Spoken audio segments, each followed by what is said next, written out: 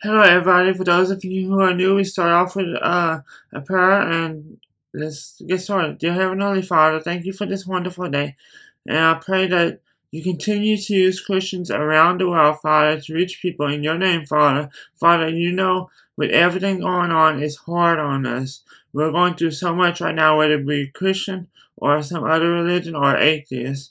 It's just so hard right now, and we need to come together and worship you and serve you. Your precious holy name, amen. Okay, so today's daily Bible verse is 1 Peter 5:7. Now, cast all your anxiety on him because he cares for you. Now, why does he care for us? Well, he created us. God said in the beginning that he created us in his image. Yeah, and he loves us. He said, one of the final things he said to the disciples was, I will be with you always, even until the end of the age. And he means that. So whatever you're going through in life, whatever it is, turn to him. Let him work through you. He did not say that we'd have an easy life, but he says he loves us. And he says that the wages of sin is death. So please try not to sin much. And I say try, and I do because, well, we all sin. The Bible says we sin. Well, I don't know if the Bible says this, but I know this from experience that we sin basically every day, or we sin every day, whether that be through a small sin or like let's say stealing a penny to something more to stealing like $1,000. The Bible says like I said earlier, for all have sinned and fallen short of the glory of God, and the wages of sin is death. So it doesn't matter what we do, we deserve to die and we deserve to go to hell. Now I know that can be depressing, but listen, God also says, lean on him and he will take care of you. Turn to him. Don't let the devil win. We don't want to lose a good friend or a good family member, and we don't want to see such and such is on drugs now, or such and such got addicted to whatever, or such and such hurt somebody else, or such and such died, or we don't want to see that, because God loves you. And listen, I'm not perfect, but you can turn to me sometimes. And I say sometimes because, like I said earlier, I'm not perfect. But I encourage y'all to turn to a local pastor and to turn to a therapist. Why both of them? Well, I think it's a good idea simply to get other people's points of view. And they both, well, the therapist is trained in that. The pastor might not be, but hey, it's a good idea to get a biblical point of view.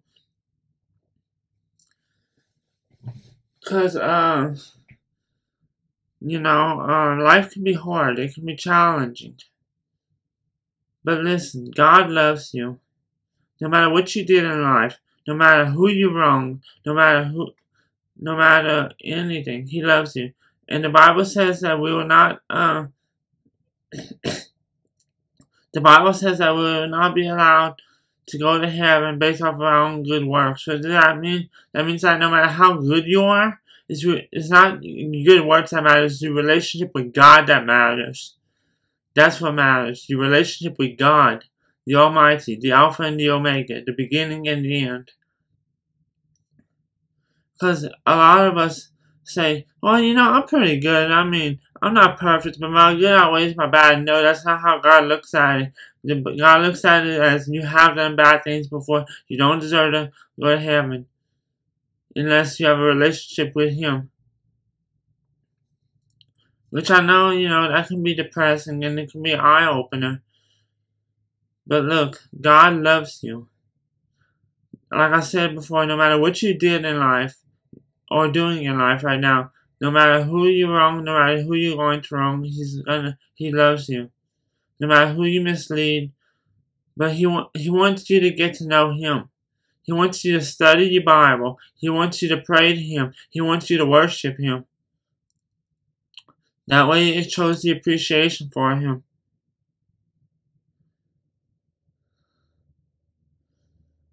Just turn to him with your problems. Don't turn to the devil. Don't turn to drugs. Don't turn to alcohol. Don't turn to marijuana. Don't turn to all of this other junk. Just turn to him.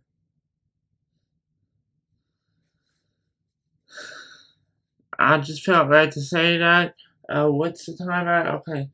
Uh, yeah, if y'all have any prayer requests, y'all can personal message me, or y'all can, y'all can put it in the comments up there, down there, wherever the heck this is at, because this goes on YouTube and Facebook. Yeah, so just do that. And listen, don't give up. I know that things can seem bad. I know things that can seem depressing. Just don't give up, please. Like I said earlier, we don't want to lose anybody, whether that be to alcohol or anything, or to lose somebody with their life. You know, to hear that somebody died. Because listen, a lot of times you don't realize it's the small things that matter, and you don't realize how much of small things that we have to matter to they go on sometimes.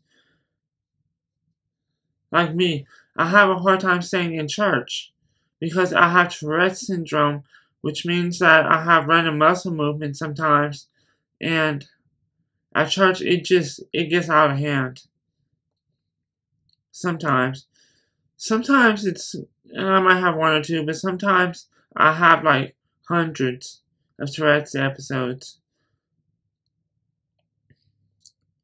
And I didn't realize how much of a blessing it was simply to sit in church and to not have that till my Tourette's started acting up one day at church. Also, please keep it's good to pray for yourself, but we need to keep other people in our prayers too. Cause I say it's good. Don't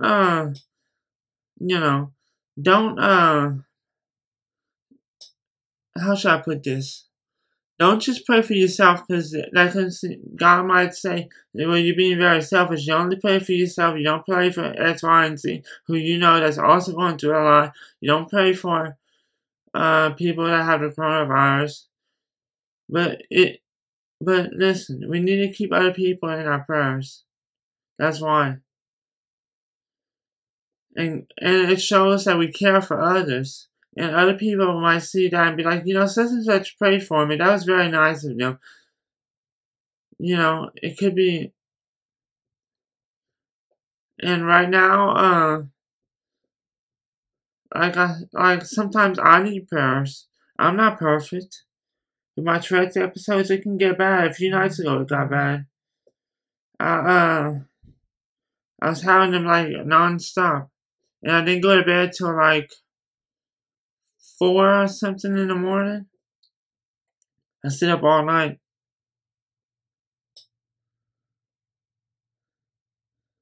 But I don't like just to talk about myself, but let me tell y'all a story, okay? Okay, so whenever I was young, I had this dream where God told me He wanted me to be a pastor. Well, years go by, and that memory is fading away, and I'm not sure what God told me He wanted me to be. So I prayed for Him and asked Him, and then a friend of mine told me that God told him that He wanted me to be a pastor. And well, that's kind of what I'm doing right now. I'm sharing the gospel with other people. So maybe it has been fulfilled. I don't know.